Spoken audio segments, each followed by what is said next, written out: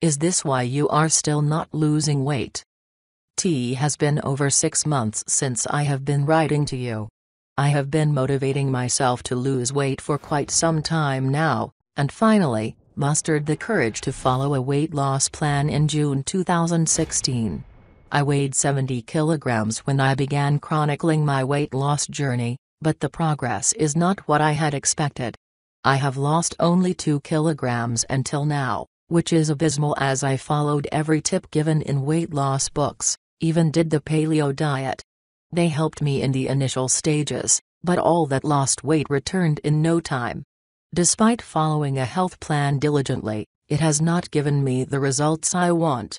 I am continually depressed and losing my self-confidence, which was already on the edge of collapsing. As an employee working in a media relations firm, my job profile requires me to face clients on the job, and my body type is hampering my future progress in the company. In fact, another employee who had recently joined was favored for a promotion over me despite investing so much time, and that has left me depressed and uninterested. I keep looking for reasons why I cannot shed those stubborn inches, but I am yet to find an answer. This is the story of numerous girls who have been left depressed for missing their weight loss goals despite following a regime. It is frustrating to go over the same cycle repeatedly. Here I have listed the top few conditions or possible reasons for not losing weight despite exercise and diet. Chronic stress. In today's times, no one can escape stress. A stressor could be anything from anxiety to grief that could arise from family issues or at the workplace. Stress leads to alterations in chemical substances. One hormone in particular, cortisol, that is released in response to any stressful event leads to rise in blood sugar and heart rate.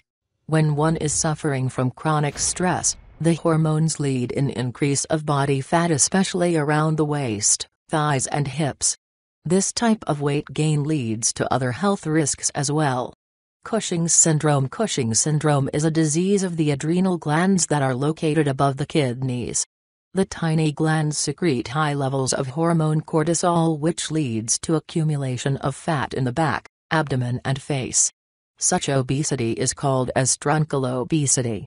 Accompanying symptoms include stretch marks on the abdomen, arms, breasts and thighs.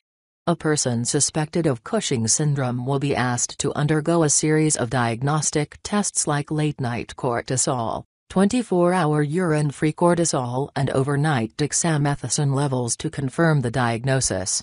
Early diagnosis can help in treating the condition. With treatment, one can easily lose the accumulated fat. Hypothyroidism. One of the commonest reasons today for not losing weight today is hypothyroidism. The thyroid gland is a small, butterfly-shaped gland situated in the throat region. It acts under the influence of hormone TSH. The thyroid secretes hormones T3, T4 and calcitonin, which are responsible for major metabolic functions in the body, including cholesterol, protein and fat metabolism. An underactive thyroid gland will be inadequate in burning fat and will lead to excess weight gain. Symptoms of hypothyroid also include changes in menstrual cycles, constipation, hair thinning, feeling tired very easily, feeling cold easily, lethargy, difficult in losing weight. Once the treatment is started, you will immediately see reduction in the gained weight. Your exercises will finally be able to give you the calorie burn that you should be experiencing. Regular checkup of thyroid function tests like T3, T4 and TSH will help monitor your thyroid function. Polycystic ovarian disease. An extremely common disease affecting women today is the polycystic ovarian disease. This occurs when the levels of hormone testosterone, women have a small amount of testosterone normally, are abnormally high. This leads to symptoms like acne, abnormal menstrual bleeding, excessive facial hair, thinning of hair, weight gain, and may also lead to difficulty in conceiving. Regular screening of hormone levels of LH, FSH, prolactin and a strict weight loss regime can keep COD in check and even reverse it. The doctor might start you on the drug metformin to relieve the symptoms. Insulin resistance. It is also called Syndrome X or hyperinsulinemia, high levels of insulin. This condition goes hand in hand with weight gain.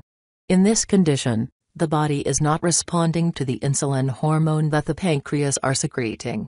Over time, this can lead to an increased risk in the development of type 2 diabetes and heart conditions.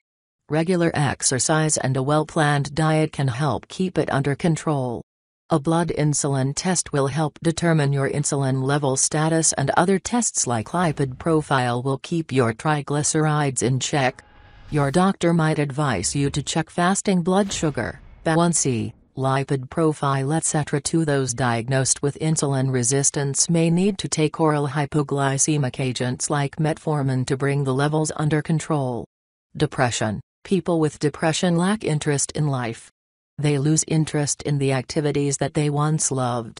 Often they are full of guilt, apathy, helplessness, feeling of worthlessness, lack of hope and thoughts of suicide and death. They often present with symptoms like lack of energy, fatigue, insomnia or excessive sleep, long-term headaches and pains with changes in appetite. Some people turn to food to curb their symptoms and improve their mood that lead to severe weight gain from binge eating. Thorough counseling with a diet plan will help relieve their mood swings and will motivate them to adopt healthier eating habits. In severe cases, the psychiatrist might prescribe antidepressants too.